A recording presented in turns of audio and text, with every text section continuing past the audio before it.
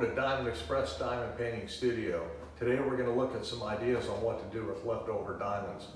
I recently ordered a really cool tool off of Amazon and I went to Ross and picked up a few items. It should be a lot of fun. So hit the subscribe button, like, comment, and let's get started on this cool project.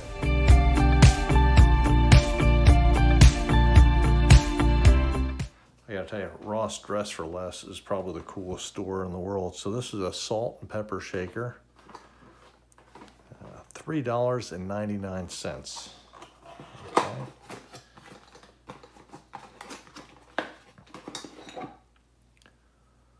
Look at that, salt,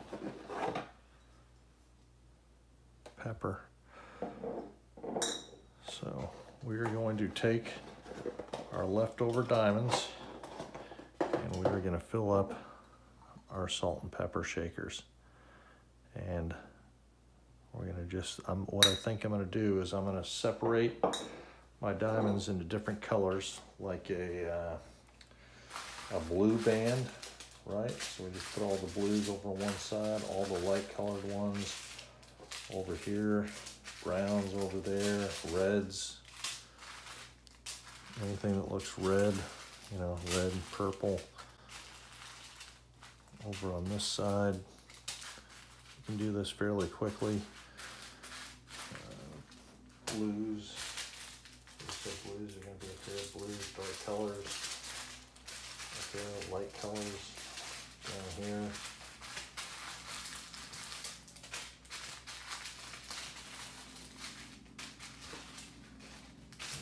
Reddish over there. We can do greens up there. So you just take it out and sort them like so.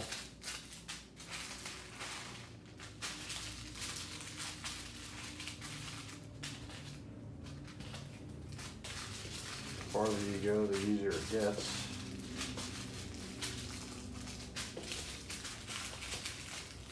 Not so sure what to do with the browns right now.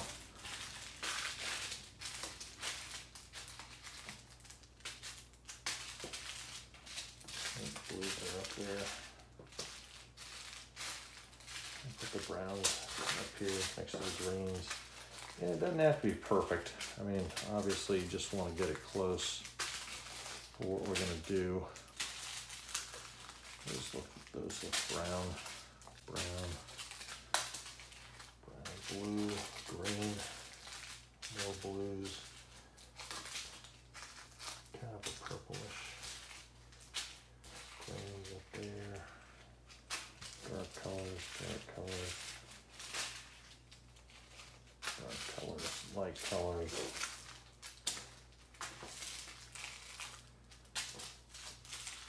Okay, greens.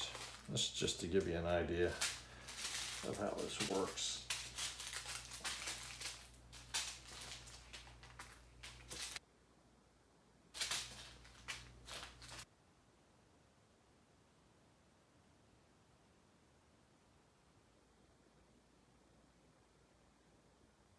Close enough for government work, I think, for what I want to do, because in one jar I want to put kind of a red, white, and blue, just because it's a good color combination.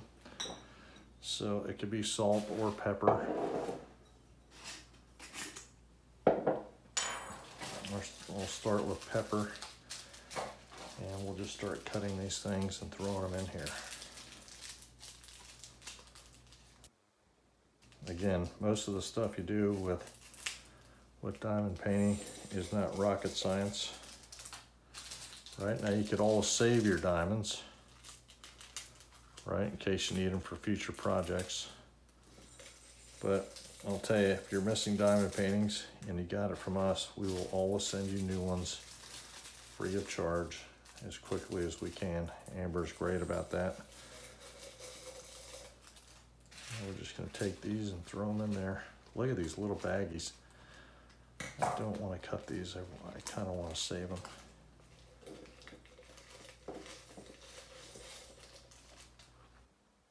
See that? There we go. Get a better better angle.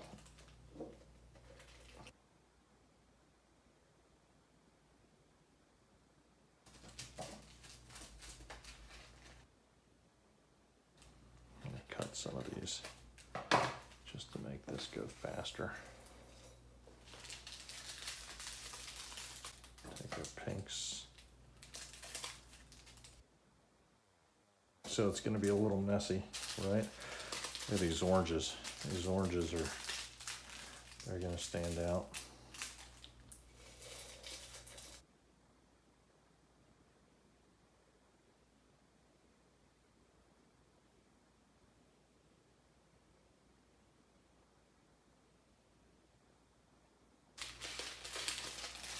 I'm going to do too many purples. I guess if I'm going to do purple, it ought to be near the bottom. That would make more sense.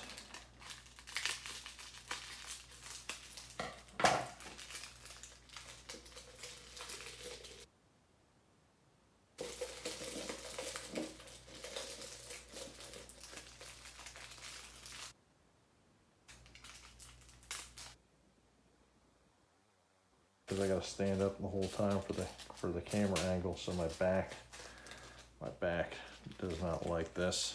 I think you guys can relate, but it's all in the name of diamond painting, right? So we can do anything. We can get through it. Look at that.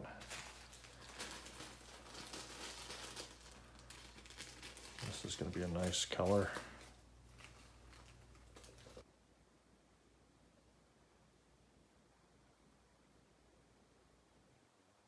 And the reds. Okay. Throwing these are kind of red. They're mostly maybe a little brown, but they'll be a good filler. And then some purples. Nobody will know. That could be red or blue, right? Okay. And now we're going to put the white ones in, right? Luckily we got a whole bunch of white ones.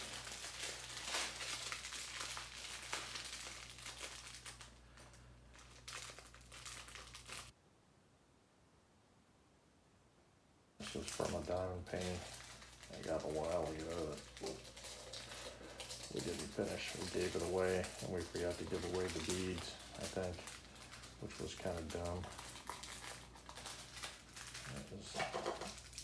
It was a guest, and I don't think they ever came back, so, and they never asked for them, so now we're using them.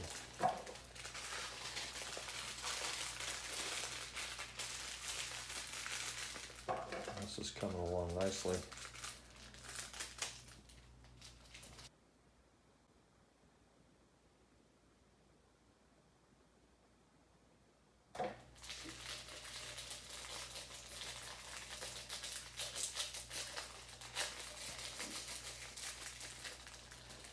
Yeah, I think when it comes to cutting these bags, slower is faster, to be honest with you. Because if you don't cut the top all the way off, you just haven't done any good. And then they get bunched up and you miss the boat. Like that's 2 in a row that I've missed on that one.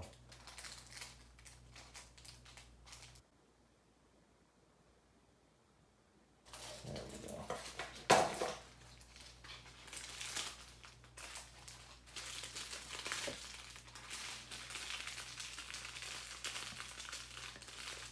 Take your time, get a good, and those 3 bags. And it's really hard leaning over for me. I apologize.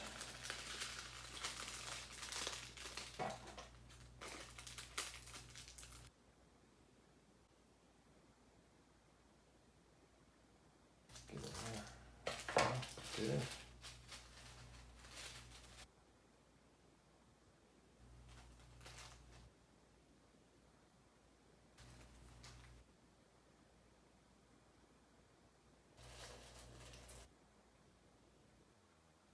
Kind of gray.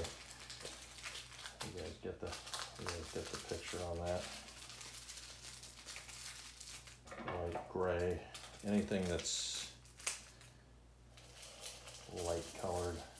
Man, that is starting to look really, really nice, I gotta admit. I wasn't sure how this was gonna work out, but it's starting to look really nice. I'm gonna show it to you here at the halfway point so you guys can get fired up about it.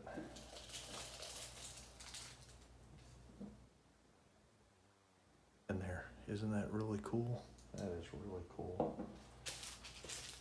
I'm kind of digging that, to be honest with you.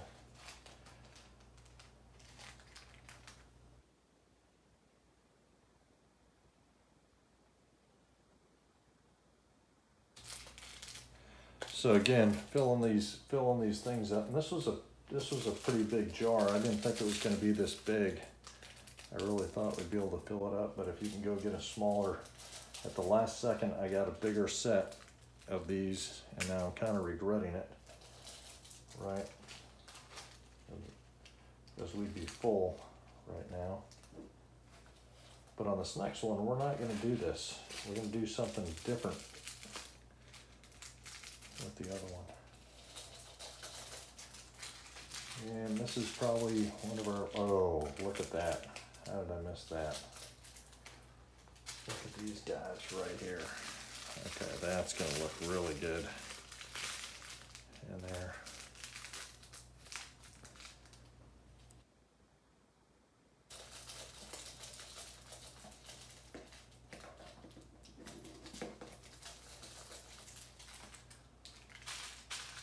Okay, let's go with the blue ones now. Let's bring blue all the way up to the top. Okay, we got a whole bunch of blues. Now the key on this is going to be definitely get these packed in here tight so that they don't move around all over the place, because you don't want the jar shifting. You kind of want it. You want it like this, because that's the beauty of it, right? Up there, is that in the middle? Yeah. Yes, I know I'm doing a horrible job.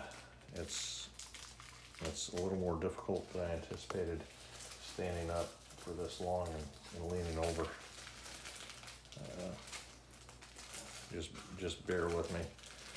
Like most stuff, you hear me say this all the time when it comes to diamond painting. Not rocket science, okay? Definitely not rocket science. And most stuff you can eyeball. And part of the beauty and the magic in this is the fact that it is a little bit unpredictable on how these things are going to fall in and how they're going to lay there. For some of the neat freaks that might be watching this is hard to take. I completely get that. Oh, look at this. Okay.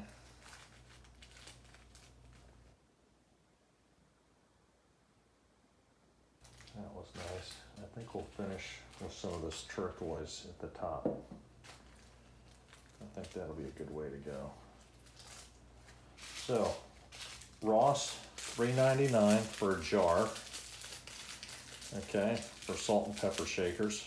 Take all your old diamonds, sort them, and then pour them into the jar. It's that simple. And you can see you don't even have to be super neat about it.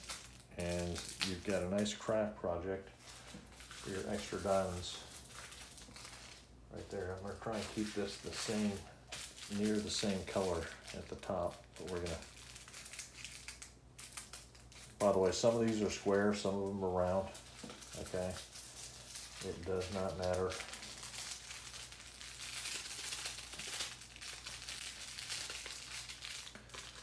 What matters is we're going to have a cool little,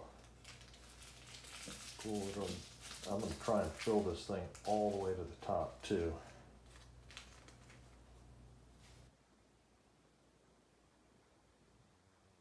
Don't want these things moving around in there. I want to keep them pretty solid. And I think we're gonna be there with this group right here.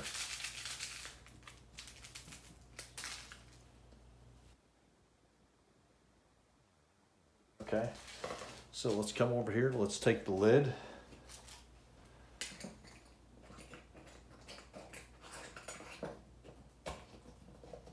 It's full to the top. And there you have it for your extra diamond paintings.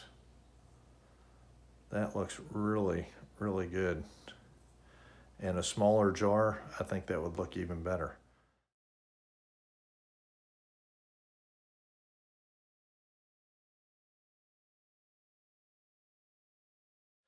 Basically, this video, we took $3.99 salt and pepper shakers from Ross.